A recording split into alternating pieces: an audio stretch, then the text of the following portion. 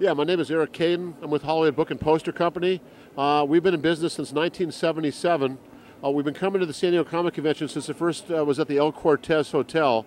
I can't really tell you how many years it's been. I guess 37, 38. I think we just missed a couple of the early years.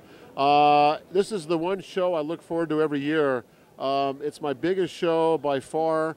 I see a lot of friends I don't see any other time, and I make a lot of contacts. But anyways, going back to the old days, I still do actually have a large film collection. I have over 500 60 millimeter films. It's all science fiction, horror, fantasy, and also have TV shows, Addams Family, Munsters, Laurel and Hardy, Three Stooges. So this is like at the very beginning when the San Diego Comic Convention was putting together their film program.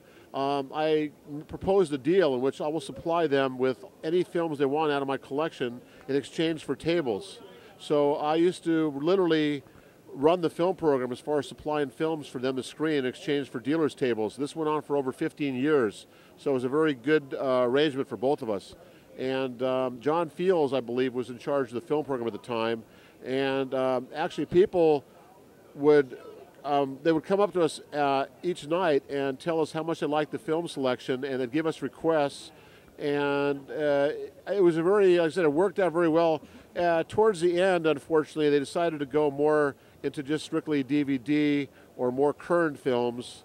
Films that I don't know are not usually seen, and a lot more television type features.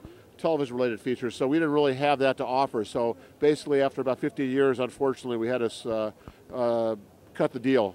Some of the memories I have of the early San Diego Comic Convention, I mean, this might be off, but it seems to me I remember the El Cortez Hotel, George Clayton Johnson.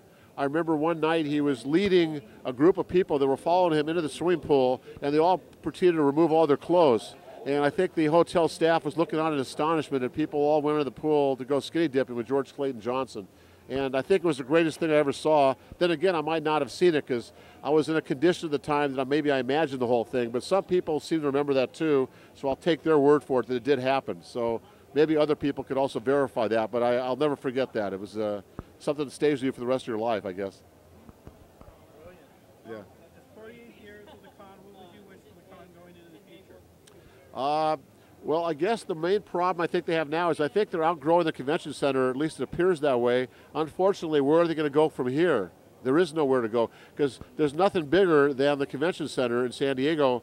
I hear rumors that they might move to Las Vegas when the contract is over, but I sincerely doubt that's really going to happen because one, they'd have to change the name from San Diego to Las Vegas, and I don't think that's big. That's not bigger than the San Diego Comic Convention. So I mean the convention center. So hopefully they'll stay here.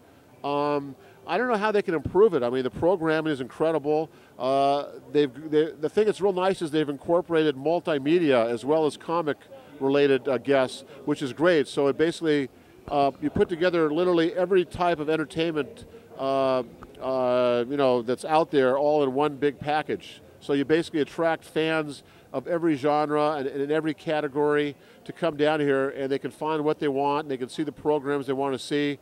And, this is basically the perfect convention. So I don't think they can really improve it. I really don't.